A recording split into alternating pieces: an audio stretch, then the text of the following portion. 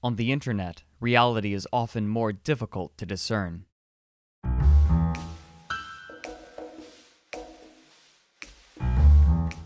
Beginning on April 21st, 2016, numerous strange comments were peppered all across Reddit, often deep into the comments, making them difficult to spot. These comments, though written in clear English, baffled readers with their nightmarish, disjointed ramblings. They spoke of strange phenomena called flesh interfaces, and of countries' desperate bid to construct them by dosing researchers with LSD, as well as experimenting on live humans, especially children, by sending them through portals.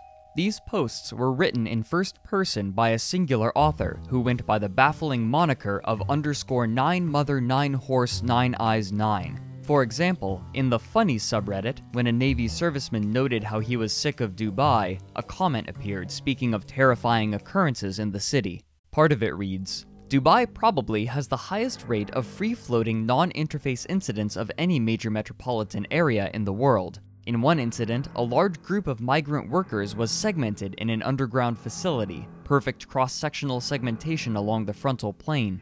You could see their lungs working, food being digested, blood pumping on the inside of the heart, everything. They lived for almost 5 months in this condition, absolutely fascinating to see in person." They closed the comment by stating that, "They seem to show that the interfaces do indeed concentrate on flesh, living up to the name."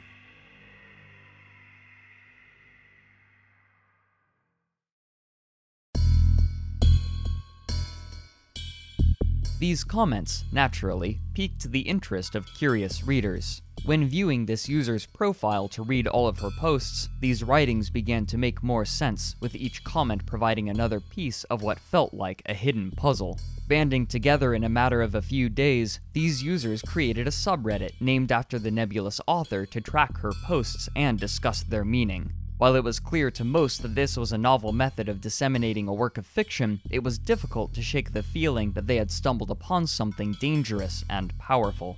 They began to affectionately refer to the author as Mother Horse Eyes, or MHE for lack of another name or any other definite features.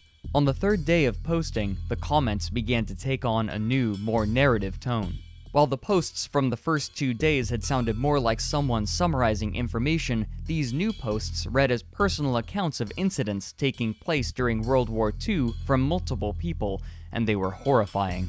One post gave a soldier's account in Vietnam of finding a fleshy throat winding down into the earth and exhaling putrid breath, while a researcher's account details an 8-year-old girl sent through a portal and returning encased in a fleshy membrane that fed her a constant high dose of an LSD-like substance. This sudden flurry of specificity was fascinating to the readers and equally concerning and terrifying to those encountering Mother Horseeye's comments for the first time. The community was split. Some people thought that this was an elaborate work of fiction, while others thought that Mother Horseeyes actually had serious mental issues and that she earnestly believed that what she was writing was real. Still more suspected that these posts were a marketing campaign whose purpose would eventually be made clear.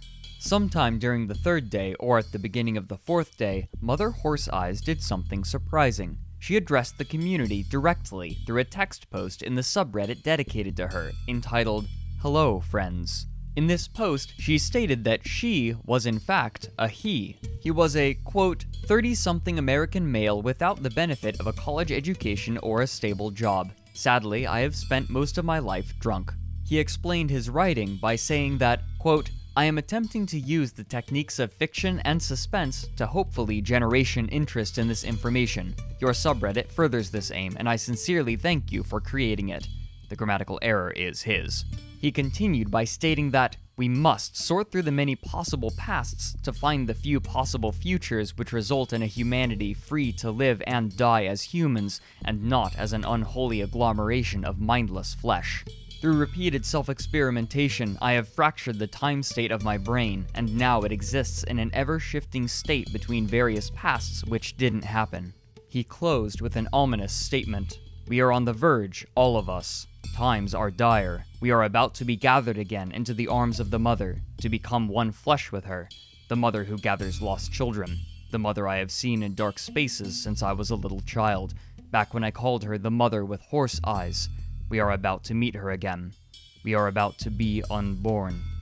Ironically, this fourth wall break solidified the suspicions of many readers that Mother Horseeyes was not a mad rambler, but rather an excellent writer, one that had drawn each of them into his narrative construct. If there was a major error in his work, it was that the writing was too good, and some suspected the occasional grammatical error or missing word was intentional to build this facade of an uneducated man. They remarked on the execution of such a strange meta-narrative, with a writer pretending to be a character with a fractured consciousness who spoke in the voices of even more characters who may or may not have ever existed and may or may not eventually exist, as well as other characters who may exist in parallel realities.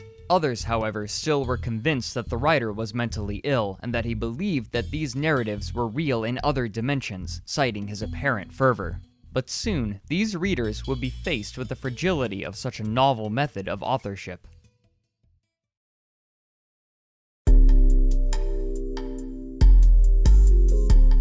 Soon after Mother Horseeyes published his self-post, the subreddit was locked. Readers were confused. One of them, under the name Wismer, created a new subreddit by abbreviating the author's username to 9M9H9E9 so that the people rallied around the narrative could collect themselves. Another user, a moderator of the subreddit under the name GabbyCat, was able to elucidate some of the situation. She wrote, "The primary mod/creator, Catan Overlord, has removed all mods and made the sub private. This was verified by a Reddit admin. Sorry everyone." She goes on to state that, "I've also asked for a copy of the wiki that I spent several hours working on last night, but I doubt that I will be given it. I am working on a backup from Sunday, and I have saved all posts to today." However, Gabby mentioned that, quote, "The only thing missing is the author self-post in the old sub. Can't get it." One other person, however, had a plan. Digging into the Google cache of the subreddit, user Behemoth the Cat was able to retrieve the post in its entirety and post it to the new subreddit. Remarking on their panic, Behemoth said, quote, "Once it dawned on me that because that subreddit is gone, the post could be lost forever. I had to find it." Gabby swiftly added the post onto the new wiki, which she had rebuilt from scratch by retrieving the original posts from Mother Horseeyes' user page. Despite the work of these readers, their old subreddit was still barred from them. People attempted to message Catan Overlord, but their queries were rebuffed. One user, when asking what was going on, received a message from the new singular moderator, I Like Weird Subs, that simply read, "Choo choo." After I Like Weird Subs posted in the new subreddit, it was clear that this account was created by Catan Overlord to keep the subreddit permanently locked and to occasionally post cryptic messages on the locked page. Why exactly they did this is uncertain, but GabbyCat offers a potential explanation. She stated that she had had discussions with Catan Overlord about the mental state of the author, and she speculated that it could have been due to moral compunctions. Catan Overlord's actions as I Like Weird Subs, however, suggest a simple act of trolling. But by this point, their actions were rendered moot. The new subreddit was established, and the wiki had been refilled with information by GabbyCat, who had recopied all of the writing from Mother Horseeyes' user page. Even as the readers discussed what had occurred, Mother Horseeyes continued posting daily narratives which sometimes only tangentially related to the flesh interfaces or didn't seem to relate at all. Over the next month, a new fictitious piece of technology would be introduced, the hygiene beds. These operated as methods to enter a realm reminiscent of the movie Tron, where hyper-real programs could be played to simulate fantastic realities. Users would turn into escapists who wouldn't leave the beds for years, letting the sanitation systems overflow and their bodies decrepify. He described this phenomenon in a post. When a hygiene bed breaks, say the healthy limb system fails or a catheter gets blocked up, it's supposed to cut off the internet feed, forcing the sleeper to get the bed fixed. But it's easy enough to override this cutoff function. Immersed in their feeds, people often forget that the bed is broken, but eventually pain or discomfort will force the sleeper to get their bed fixed. The pain of bed sores or the stench of a backed-up evacuator is a strong motivator, but if the sleeper has direct sense feeds, they can switch off these smells and discomforts. They can even switch off the worry associated with the broken bed.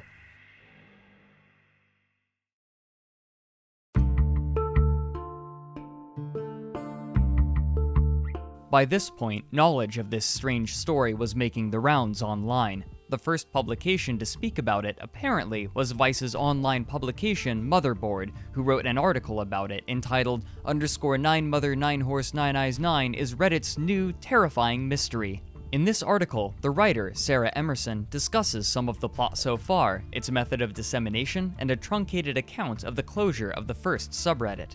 Though the fascination seemed genuine, users from the subreddit criticized it for its misunderstanding of important pieces of the narrative. Not long after, both Gizmodo and The Guardian published similar pieces at the same time, but on that very same day, May 5th, Motherboard would receive something special from Mother Horseeyes, an exclusive piece of the plot. The person in correspondence with him described the encounter. Quote, I reached out to Mother Horseeyes on Reddit and asked him to expand its fictional empire here. The author sent the following back over the course of 2 lengthy direct messages. Beneath this was an especially long piece of original narrative, making heavy reference to the tale of Roman general Pompey the Great and his peek into a forbidden, sacred place in a Jewish temple. As far as anyone knew, this was the first time that the author had released narrative outside of Reddit. Around this time, creative pieces based on what had come to be known as the Flesh Interface series were becoming a common sight. A radio play was being constructed, as well as ambient music based on the series, and visual artistic interpretations of certain parts of the narrative became more and more common through the month of May. Mother Horseeyes also, at some point, had begun consulting with GabbyCat, the person who had created the wiki for the narrative. When asked about it, she responded that, quote, I talked to him. He responds when he feels inclined to do so. I'm not privy to any more information than you are concerning the story. On May 15th, the fragility of the narrative was once again tested. Mother Horseeyes cheekily made his 54th post in the series, this one involving intense violence and gore, as a self-post on the Tales from Tech Support subreddit. Soon after, it was deleted by the mods, but this time the readers were prepared. After the incident where they almost lost the Hello Friends post, they had begun archiving new writings as they were made by hovering over Mother Horseeyes' user page to check for updates constantly. This vigilance proved unnecessary, as this piece was posted again elsewhere as a comment. After this incident, Mother Horseeyes seemed to select his venues more carefully, posting sexually explicit or violent material in subreddits that wouldn't be so quick to remove such content. As May dragged into June, more and more pieces of the narrative were released as more and more people discovered it. The posts got longer and longer, while narrative threads were opened and closed. As the story chugged through the month, the author would occasionally post to the dedicated subreddit, once with a teaser and once with a full-fledged update. For the most part, however, it was GabbyCat who had become the mouthpiece for Mother Horseeyes, and their correspondence had apparently increased. Near the end of the month, a user by the pseudonym Karen Castillo, named for one of the characters in the narrative, began posting in a strange subreddit called Dimensional Jumping, which discusses methods to alter perception in earnest, though her post was deleted by the moderators for being off-topic. The timing of the posts seemed to suggest that Karen had jumped out of her dimension and into that of the readers. Later, she would post to the Mother Horseeyes subreddit, but she was met with suspicion. Others had attempted to create their own offshoots of the narrative, pulling attention away from Mother Horseeyes' original work, a practice they had come to label game-jacking. Someone eventually asked GabbyCat for verification of Karen's legitimacy to the narrative. By this point, Gabby had become a full-fledged editor for Mother Horseeyes and had become deeply ingrained in his creation. She replied with one word: canon. This meant that another character posting to Reddit had now been introduced and confirmed to be part of the narrative, though their true identity remained ambiguous. Along with this, the author character had taken on a prominent role in the narrative at this point, heightening the immediacy while GabbyCat swatted down gamejackers and the line between reality and the narrative blurred. When Mother Horseeyes made his next self-post on the subreddit on June 26th, an editor's note, later confirmed to be from Gabby, was included in the post itself, implying that it actively changed the narrator's actions to go drinking again. A few days later, the narrator described himself walking out of his apartment with a bottle of vodka and drinking heavily. And then, he went silent.